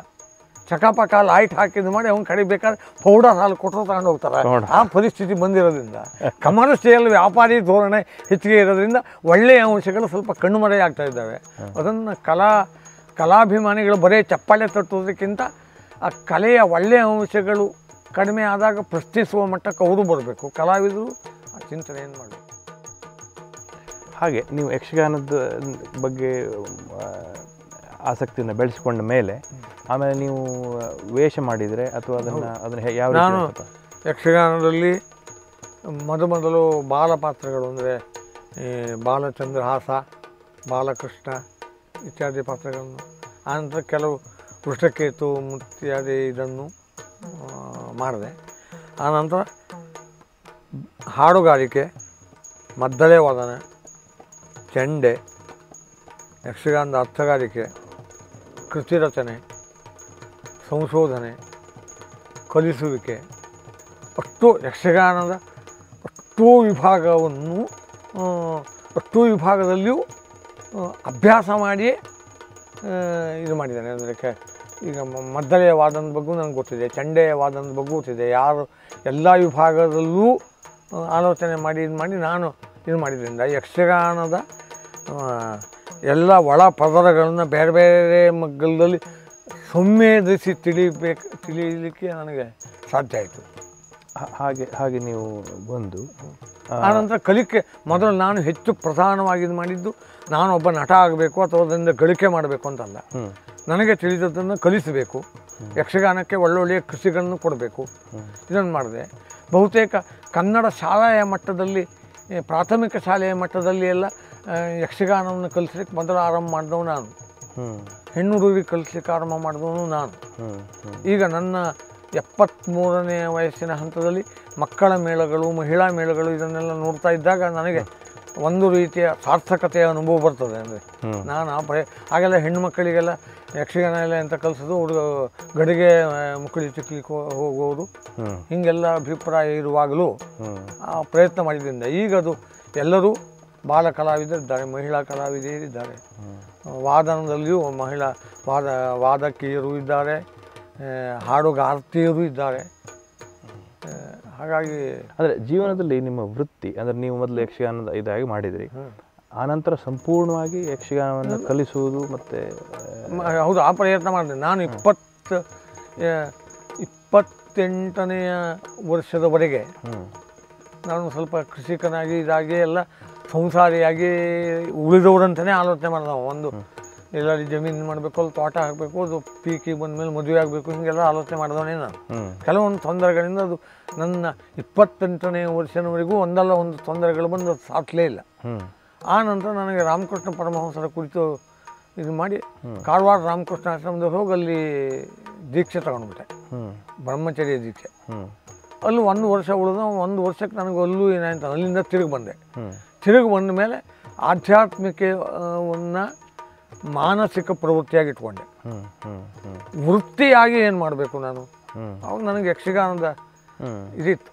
ಇದನ್ನು ಪೂರ್ತಿ ಇದೆ, ಈ ತಾಳ ಗಣಿತವನ್ನು ಕಂಡುಹಿಡಿಯೋದು, ಅಭಿನಯ ವಿಧಾನಗಳು, ಔಚಿತ್ಯ, ಅಲಂಕಾರ, ಇದನ್ನೆಲ್ಲ ಓದಿ ಎಲ್ಲ ಇದು ಮಾಡಿ ಈಗ ನಾನು ಒಂದೇ ಸಲ ನಾನು ಅಭ್ಯಾಸ ಮಾಡಿ ಬೋಧನೆಗೆ ಇಳಿದೇನೆ ಅಂತಲ್ಲ, ಬೋಧನೆಗೆ ಇಳಿದು ಹುಡುಗರಿಗೆ ಹೇಳ್ತಾ ಹೇಳ್ತಾ ಹೇಳ್ತಾ ಆ ಕಡೆಯಲ್ಲೆಲ್ಲ ಉಳಿದ ವೇಳೆಯಲ್ಲೆಲ್ಲ ಅಧ್ಯಯನ ಮಾಡ್ತಾ ಬರೋದ್ರಿಂದ ನನಗೆ ಅದೊಂದು ಯಕ್ಷಗಾನ ಒಂದು ಮಾನದಿಂದ ವೃತ್ತಿ ಆಯಿತು, ಆಧ್ಯಾತ್ಮಿಕ ಪ್ರವೃತ್ತಿ ಆಯಿತು. ಆಧ್ಯಾತ್ಮಿಕವನ್ನು ಮುಖ್ಯ ಮಾಡ್ಕೊಂಡು ನಾನು ಬದುಕಿದಂಗೆ ಆಗಲಿಲ್ಲ. ಯಕ್ಷಗಾನದ ಕುಣಿತ ಕಲಿಸಿದೆಲ್ಲ ಮಾಡಿ ಇದು ಮಾಡಿದ್ದೇನೆ. ಮಾಡಿದ್ರು ನಾನು ಅದನ್ನು ನಿರ್ದಿಷ್ಟ ಪಗಾರ ತಗೊಂಡು ಇದು ಮಾಡಲಿಲ್ಲ, ದಾರಿ ಖರ್ಚು ಎಷ್ಟೋ ಅಷ್ಟೇ. ಆದ್ದರಿಂದ ನಾನು ಸ್ವತಂತ್ರವಾಗಿ ಸ್ವಾವಲಂಬನೆಯಿಂದ ಸ್ವಾಭಿಮಾನದಿಂದ ಬದುಕದಂಗಾಯಿತು. ಆಧ್ಯಾತ್ಮಿಕ ಸಾಧನೆ ಅದೊಂದು ಮಾನಸಿಕ, ಅದು ನನಗೆ ಸಾಕಷ್ಟು ತೃಪ್ತಿ ಕೊಟ್ಟಿದೆ. ಈಗ ನಾನು ಅದಕ್ಕಾಗಿ ನಾನು ಇಲ್ಲಿ ಏಕಾಂತದಲ್ಲಿ ಬಂದು ಅರಳಿ ಮರದಡಿಯಲ್ಲಿ ಇದು ಮಾಡ್ತಾ ಇದ್ದು. ಇಲ್ಲಿ ನೀವು ನಿಮ್ಮ ಸ್ಥಳವನ್ನೊಮ್ಮೆ ನೋಡೋಣ ಅಂತ.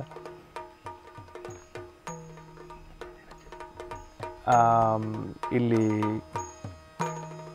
ಸುತ್ತು ಪ್ರದೇಶವನ್ನೊಮ್ಮೆ ನಾನು ಪ್ರೇಕ್ಷಕರಿಗೆ ತೋರಿಸ್ತೇನೆ. ಭಾಳ ಅದ್ಭುತವಾದಂಥ ಸಹ್ಯಾದ್ರಿಯ ಘಟ್ಟದ ಮೇಲಿದ್ದೇವೆ ನಾವೀಗ.